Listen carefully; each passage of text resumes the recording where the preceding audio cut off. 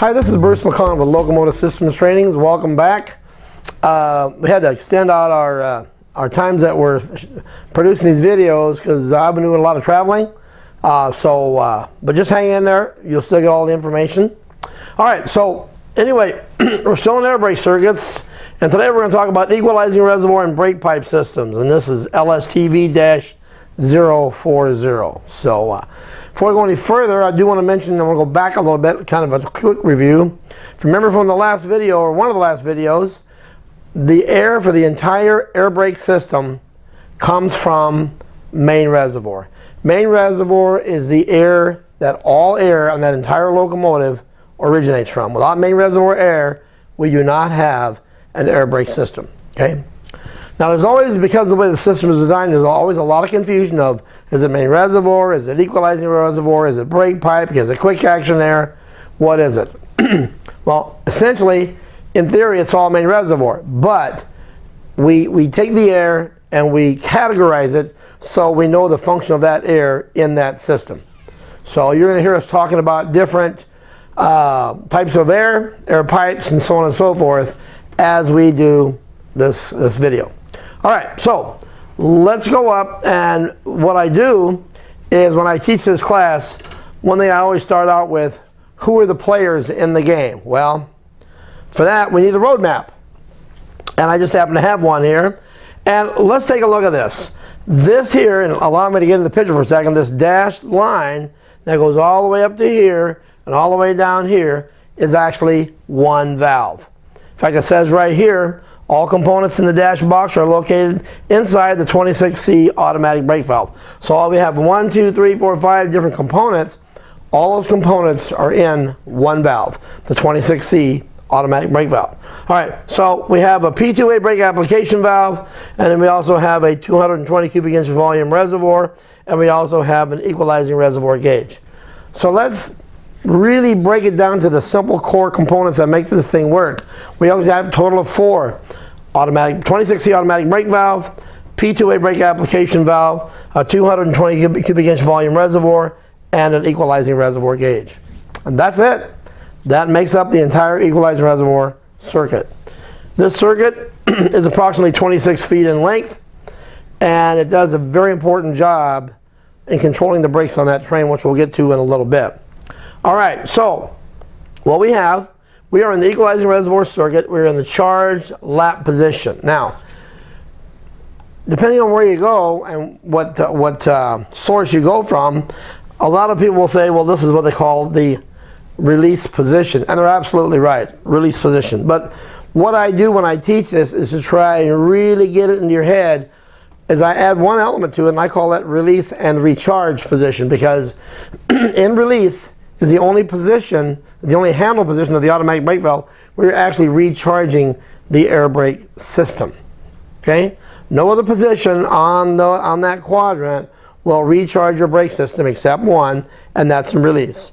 And I added release and recharge just to get you in your mind that the only place I'm going to recharge my brakes is in release position. So you'll hear me refer to it as release and recharge for that reason.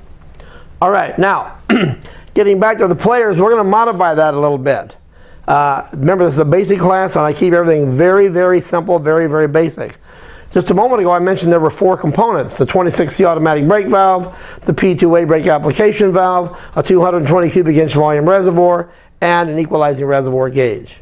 Now, there's one component in there that I'm going to actually discount or not include because, number one, there's no moving parts, and in my almost 40 years of railroading, I've never seen one go bad. Now, in going around the country, I've heard that once in a while this component can go bad, but that's pretty much the exception, not the rule. So I'm still going to discount it. And that's going to be this 220 cubic inch volume reservoir. It's there, it's part of the circuit, but that's not a movable thing, and that's something we don't change out in the normal course of working on the railroad. Now, again, it's still a very important part of the circuit, but we're going to rule that out. So now we're going to go back and talk about replaceable components in the equalizing reservoir circuit will now only be 3. That'd be the 26C automatic brake valve, the P2A brake application valve, or a gauge. We're down to 3. Now, there's approximately 30, depending on the type of locomotive, depending on the type of system, somewhere between 30 and 40 components that locomotive may be equipped with, and they'll vary from builder to builder and also railroad to railroad, but approximately 30 core components, what we talk about when we do training. So what I try and teach everybody is look at this not only as a diagrammatic of how this system works, but also use it as a basic inventory sheet when you go out and work on this locomotive. Now, so we have our 3 players, 26C automatic brake valve, P2A brake application valve, and the equalizing reservoir gauge. Now, there are 2 pipes that are associated with this circuit, and let's take a look at what they are. Over here is called pipe 15, equalizing reservoir charging pipe. It starts here with the regulating valve. On the automatic brake valve, there's kind of a, it's not a knurled handle, but it's kind of a, well, it's a round handle with notches in it. I will call it a notched handle, and you just turn that up and down to set equalizing reservoir. On a freight locomotive, we will set that at 90 psi. Okay? So equalizing reservoir is created in the regulating valve. You'll notice over here that I have a red line here and a red line here, both with T's on the end. Let me explain that. The locomotive, the 26C automatic brake valve, actually has 2 inlets of main reservoir up inside that valve. One is at the regulating valve, the other is in the relay valve. Again, both components are located inside the 26C automatic brake valve. The reason there's a T there is because right now, though air is flowing. We're assuming that everything in here is fully charged up to 90 pounds. So let's take a look. Now, this is the charge pipe or supply pipe. This guy's job is to fill this great big massive circuit. I'm being kind of funny here, but really all it is a U-shaped circuit. Really simple. Okay, we start out with 90 pounds. We draw a main reservoir in to the regulating valve. That creates our green air. When I get 90 pounds of air in the system, that goes from an arrow, which means flow, and that'll go back to this. But again, we're not even there yet.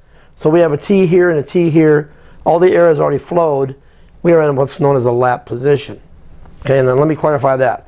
The term lapping, L-A-P-P-I-N-G, means the air is flowing. It hasn't stopped flowing yet.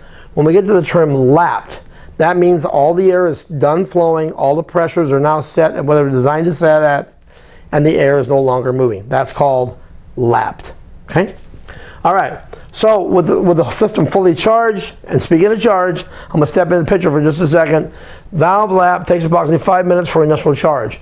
And depending on the railroad and the company that you're working for, some say 5 minutes, some say 10 minutes. It just depends on the condition of the locomotive and what your railroad operating rules are.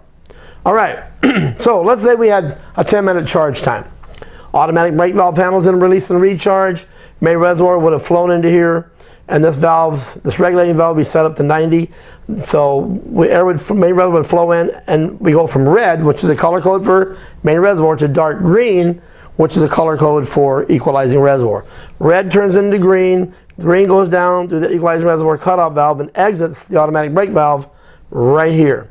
It goes into the P2A brake application valve, excuse me, as pipe 15. It's really important that you understand that. It goes in as 15, and it makes it a little bit of a curl here, and comes out as pipe 5. Remember, pipe 15 is an equalizing reservoir charging pipe. Pipe 5 is an equalizing reservoir control pipe. Same air, same pressure, different function. This is the charging pipe or supply pipe. This is the control pipe. And that's what we're going to talk about next. Goes in the P2A as 15, comes out as 5, goes up, and will charge this 220 cubic inch volume reservoir, or what we call the equalizing reservoir tank, up to 90 pounds, as we're showing on the gauge here. It says ERPSI 90. That's what the system fully charged on a freight locomotive.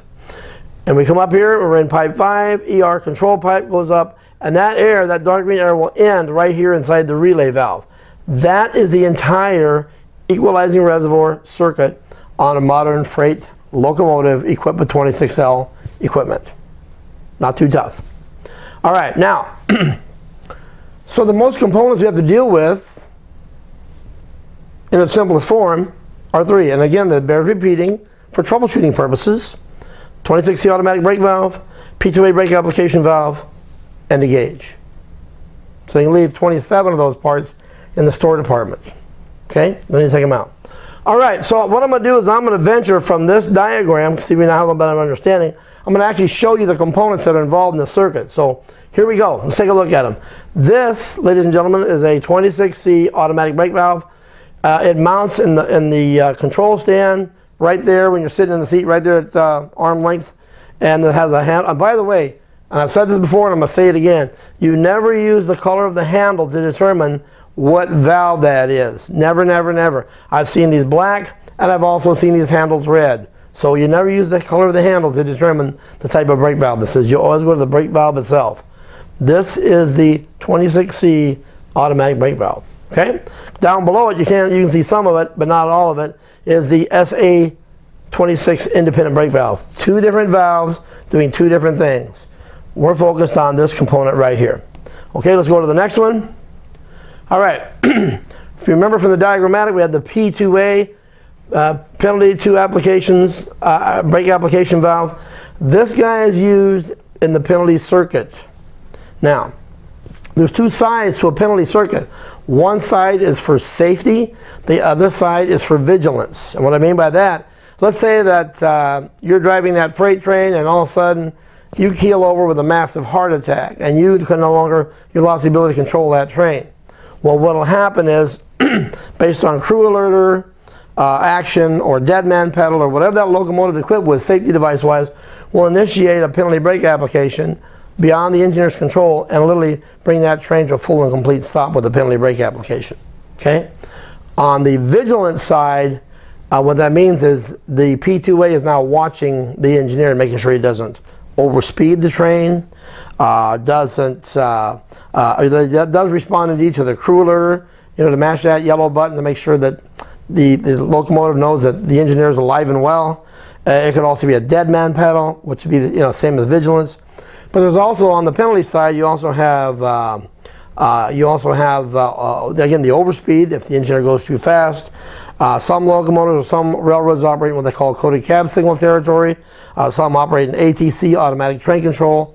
And of course, the latest and greatest one that's coming out all over the country, and that is positive train control, or what we call PTC. All of these are designed to give a penalty brake application, slow down and stop the train, come to a full and complete stop. Okay, P2A. Let's go to the next one. Okay, gauges. This here, again, we're just going to show you this right now because I'm going to show you another one in a second. This here is main reservoir. It's what they call a duplex gauge. That's two needles in one gauge. I don't know if you can barely see it, but there's a little red needle buried behind the white one here. The red one will be main reservoir, which normally operates at 130 cut in to 140 cut out. We want to keep that as main reservoir tanks full of air at all times, so we get the proper volume and pressure of air to the air brakes, so we get the air brakes operate properly. The white needle on the left is equalizing reservoir. That's the circuit we just talked about. On a freight locomotive with the automatic brake valve handle and release and recharge, that gauge would read 90 pounds, 90 psi. Okay, let's go to the next one. All right, and here is a little snapshot of both gauges. There's actually three here. We'll talk about that in a minute. The gauge on the right here deals with brake pipe. The white needle is brake pipe, and the red needle is brake cylinder. And again, it's a duplex gauge. They will actually operate independent of one another. When brake pipe goes up, brake cylinder goes down. When brake pipe goes down, brake cylinder comes up. I always tell everybody about the teeter-totter effect. Okay, so the engineer is looking literally at all these gauges here to make sure the brakes are working as intended. And this gauge here on the right is what they call, not all locomotives are equipped with them, this is what they call an airflow meter indicator. They use an airflow method to test the amount of flow going from that lead locomotive down through the train to make sure the train is properly charged and doesn't go drop below to a dangerous level. So that's what they call an airflow indicator. Okay, but the gauges we're going to concentrate on today is going to be this one and this one. Okay, all right, let's go to the next one. Oh, I guess that's it. So some cool things to learn. Remember, main reservoir creates all. Equalizing reservoir and the equalizing, well, the first air in the equalizing reservoir circuit is main reservoir. The second air in the equalizing reservoir circuit is equalizing reservoir. And in the next one, we're going to talk about who's next created in the next circuit. And again, thank you for watching our videos. Hope you're getting a lot of good information out of it. Please contact us at your convenience, and we can be located at www.lst-ca.com. And by the way, that's not a number 1, that's lowercase l. Once again, www.lst-ca.com. Thank you and have a safe day. We'll see you next time.